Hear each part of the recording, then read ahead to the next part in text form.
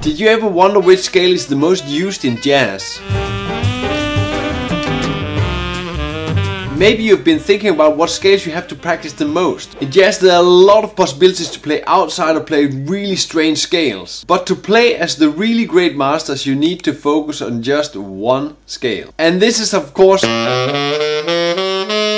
the major scale. Take a look at these standards. Everything you play in these standards are mostly major scale. And when you listen to John Coltrane or Dexter Gordon or any of the other greats, they are mostly playing major scales with a few embellishments. Let's get into what major scales to apply where on jazz standards. The major scale can be divided into seventh chords. On every step of the scale you have one chord, and to make the analysis between keys much easier, you give it the number between 1 and 7. And the absolute best way to understand your jazz standards more is finding out what key are they in. The first thing to do is play the melody, and on the chord where the melody ends, this is the key, mostly.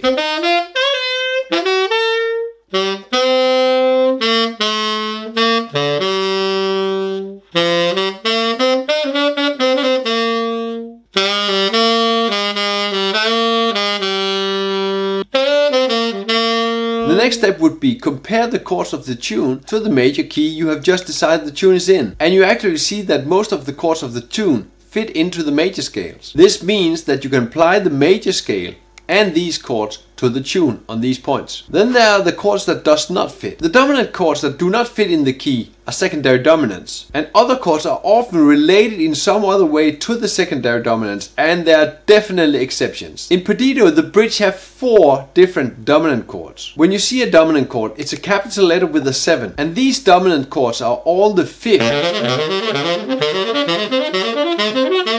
of one of the major scales.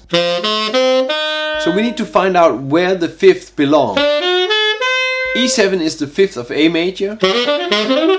A7 is the fifth of D major. D7 is the fifth of G major. So when you are playing the bridge of Perdido, you're actually switching the key 4 times. You're playing the chords and you're playing the scales where this chord is the 5th degree and playing that scale.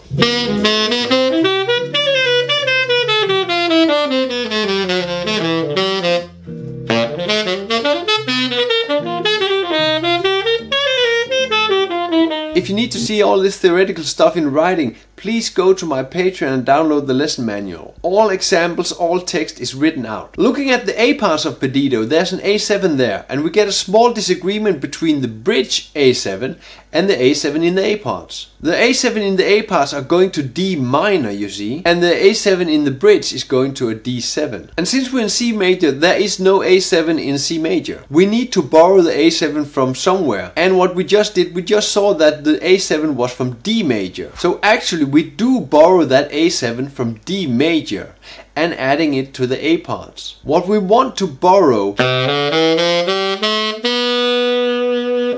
is that leading tone, leading from C sharp to D in the scale. So when we borrow that C sharp in the A7 chord, we got what we want. For the rest, we want to keep the chords and the scales as close to our main key as possible. This means we take out that F sharp and only using an F, and we are of course adding that C sharp. In the lesson manual on Patreon, I have added all the basic chords and basic scales to the tunes I'm talking about here. Find the link to Patreon in the description. Looking at Autumn Leaves, you see we are finishing on an A minor chord, and we do find an A minor chord in the C major scale. Now the tricky part is, sometimes you have to look for an A minor chord.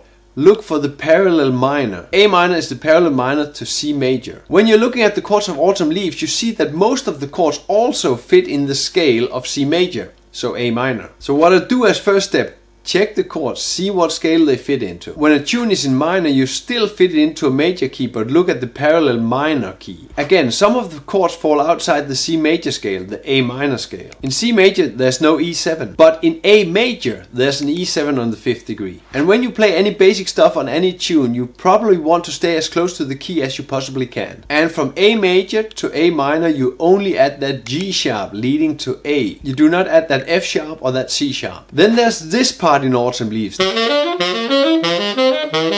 That's pretty tricky. The G sharp 7 and the F sharp 7, they're capital letters with a 7, so they're the 5th degree of a major key. The G sharp belongs to the C sharp key, and the F sharp belongs to the B major key. And then you have to trust me in this one, this is far out. The G minor chord belongs to a 2-5 progression, G minor, C7, where the C7 is a tritone substituted dominant going to that B half diminished chord. The C7 is again tritone substituted to an F sharp 7 chord, leading to that B half diminished chord. But that G minor, C7, they belong to F major. So we are taking that G minor chord out of F major.